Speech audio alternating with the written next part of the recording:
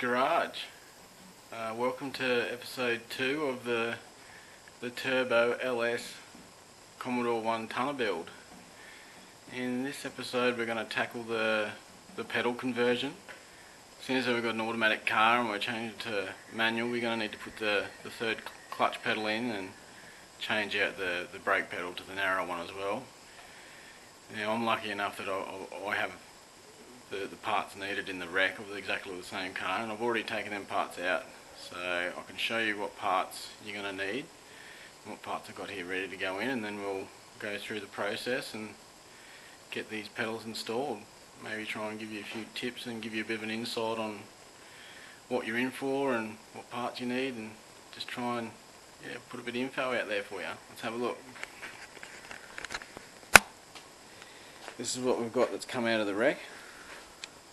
Out of my wreck, just for a quick look. I took the accelerator pedal. You don't need it. The only reason why I took it is for this cover, so disregard that. Your standard V6 one will work. Obviously the brake pedal is a lot narrower, and you probably could just change the lever up in there, all the springs and the washers and everything like that.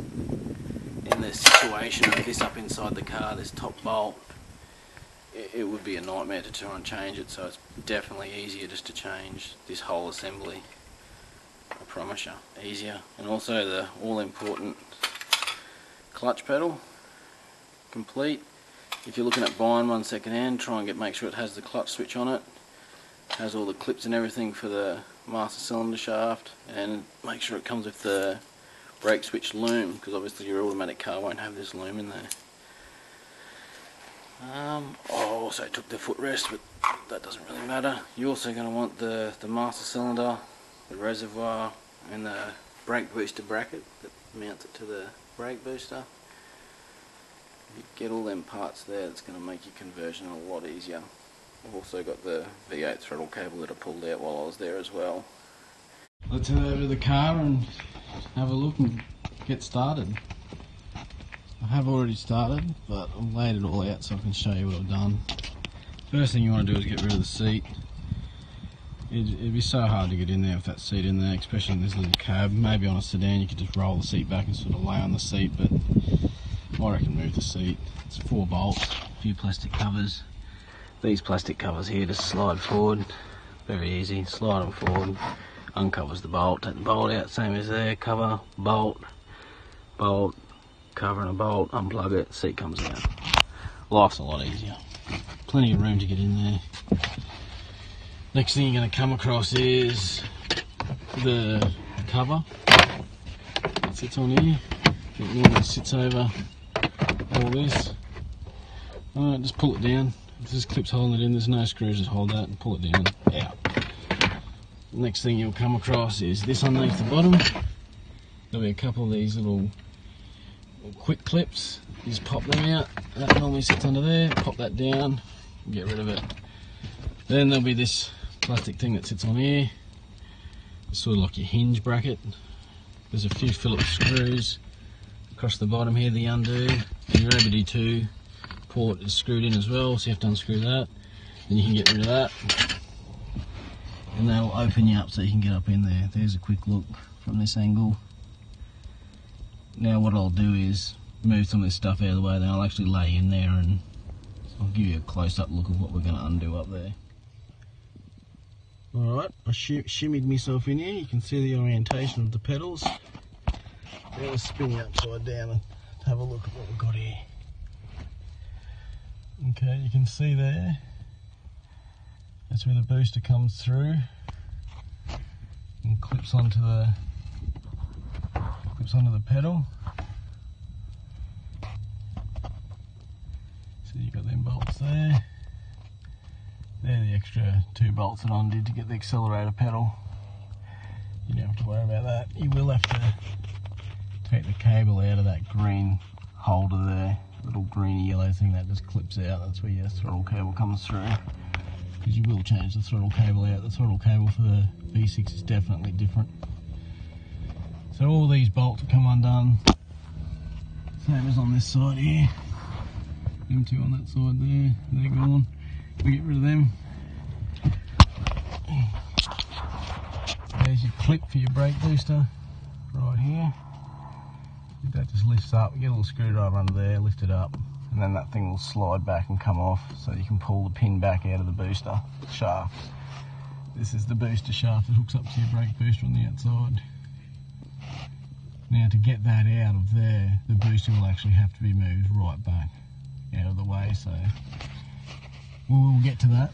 But first off, let's get all these 4 bolts that are around the booster off, get that clip off that I talked about, and then there's also, hard to see under here, but these silver bolts here, there's 3 of them. 1, 2, there's actually another one, virtually impossible to see, but it's in above. Get your hand up in there and feel for it, you'll see it, feel it. Actually there it is, there, you can see it there. That one there, get that out too. And they'll get everything loosened up. I'll do all that, get the clip off, and obviously plug the brake switch there too.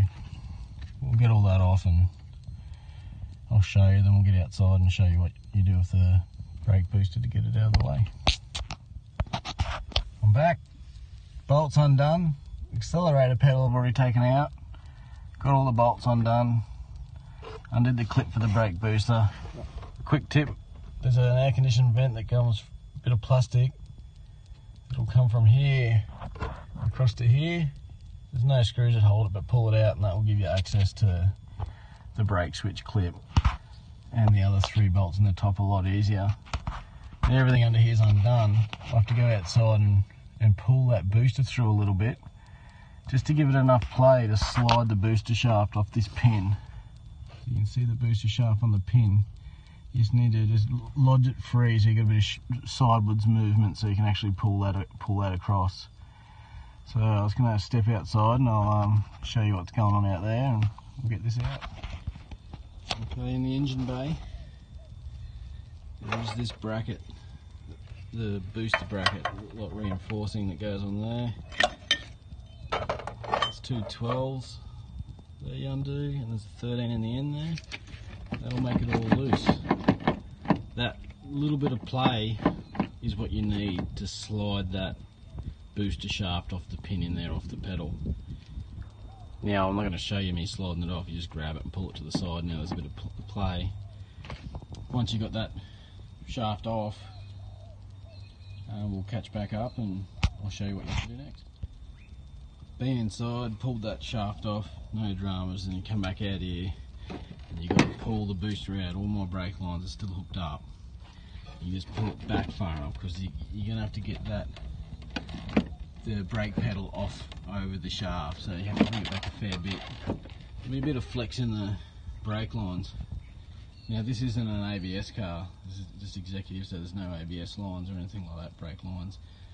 But in actual fact, there is more room to move, more play I should say, to move the booster back with ABS lines. So you can see how I've done it in this ABS car, my wreck. I could actually pull it all the way out. All the ABS lines are still in there, no worries. They just twist out of the way, very easy. So ABS or not, you'll be able to do it. If anything, ABS is easier. So back to the actual car. I can actually pull those pedals out. And something else I also did while I was in there is I pushed the grommet out from the inside. I've already pushed the grommet out for the clutch pedal master cylinder. So I'm gonna get in there and pull them pedals out and start slotting the other ones back in. They're out. Wasn't too difficult at all. You sort of see the difference between the pedals there. Obviously it's a lot wider. Now we're going to go and put the narrow one back in. Very simple. Slide it back up in there. Push the booster back through that center hole. And we'll get that tidied up. And then the clutch pedal orientation in the car, this bracket here actually sits over those 2 holes. So they share the same hole. So just to give you a bit of an idea, they sit on like that. That's what holds the top of it. These two back ones are the two holes that go through the firewall that the master cylinder goes through. So that's how the pedal is actually held in. Just them two there and them two there. But I'll slide this pedal in, slide the booster back up. Back under the dash, I have got the manual pedal, or the manual brake pedal I should say, the narrow one up in there. I've managed to poke the booster back through the hole, and you can see the booster's not all the way home yet. The studs off the booster are not through these holes. Now it has to line up through this plate at the same time, so I found one bolt. I'll just put the single bolt. You know the clutch pedal's going to go into them too, so try and leave them out. I'll just put one in, fairly loose, it's just finger tight, and that'll hold it there good enough so that you can line this plate up.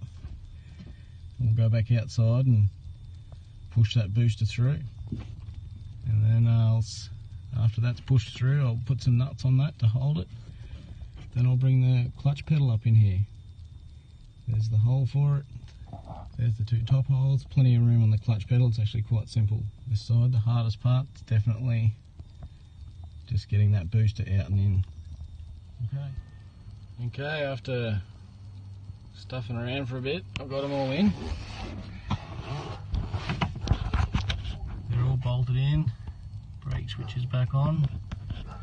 A good tip is, after you get the brake pedal in and you're trying to get that booster shaft on there, leave everything loose. Leave the 4 bolts loose, just so the bolts are just on there. The top one bolt that's holding top of the bracket, just leave that nice and loose so you can jiggle everything around, so you can slide that booster shaft onto the pin easier. Once you've slid it onto the pin, then sure, go ahead, tighten everything down. One thing I didn't say before is your accelerator pedal is going to have to come out completely after I realised, because it's actually on top of the bracket that holds the brake pedal. So the accelerator pedal will have to come out completely for the swap. So that's simple enough. Then I slid the clutch pedal up, easy enough, and sure enough it sits on top of the brake pedal bracket there with them 2 bolts and slides into the factory hole. I have not got the master cylinder through there yet. This is where it'll slide onto the master cylinder. Pin will slide onto the pedal. And yeah, go out and I'll show you outside.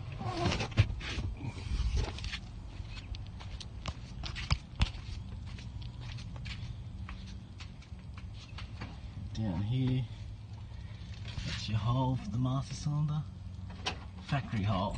Even in an automatic car, they have this grommet in there, so it just pushes out.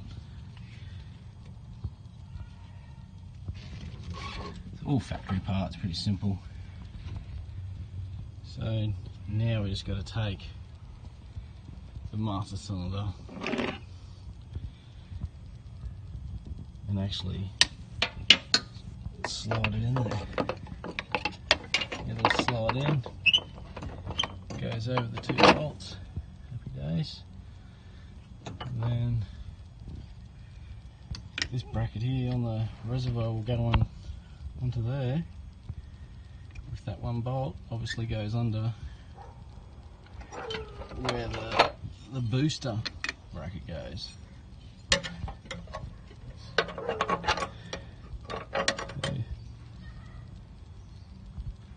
Very simple. Ooh.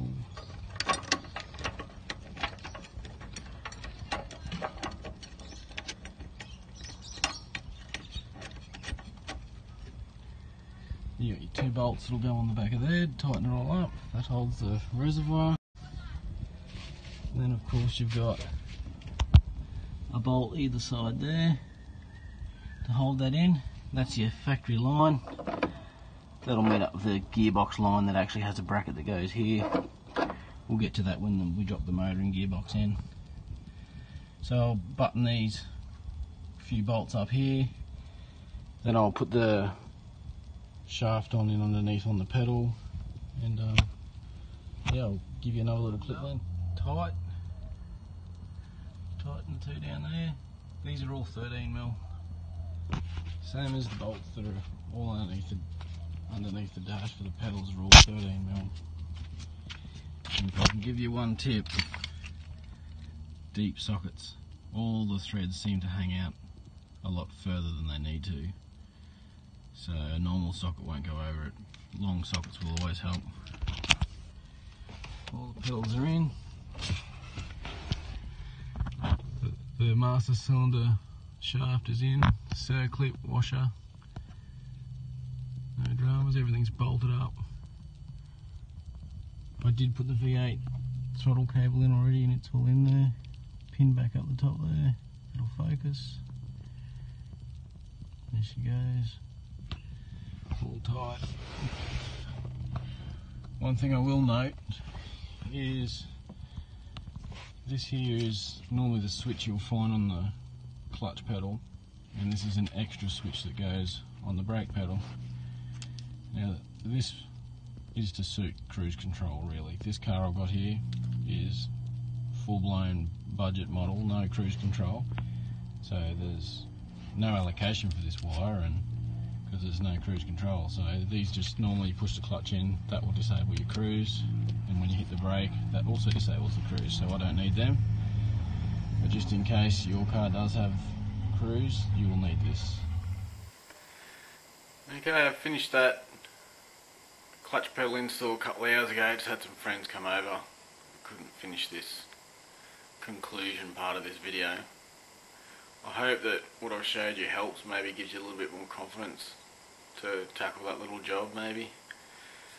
The next video we'll probably look at taking that standard automatic shifter out, so that's pulling the center console and the dash part of it, pulling the shifter out. We'll have a look at that. It's probably a bit of a shorter video. If you liked the video, make sure you hit the like button, subscribe if you're interested in watching me build this car, and comment if you have any questions. Alrighty, I'll see you on the next one.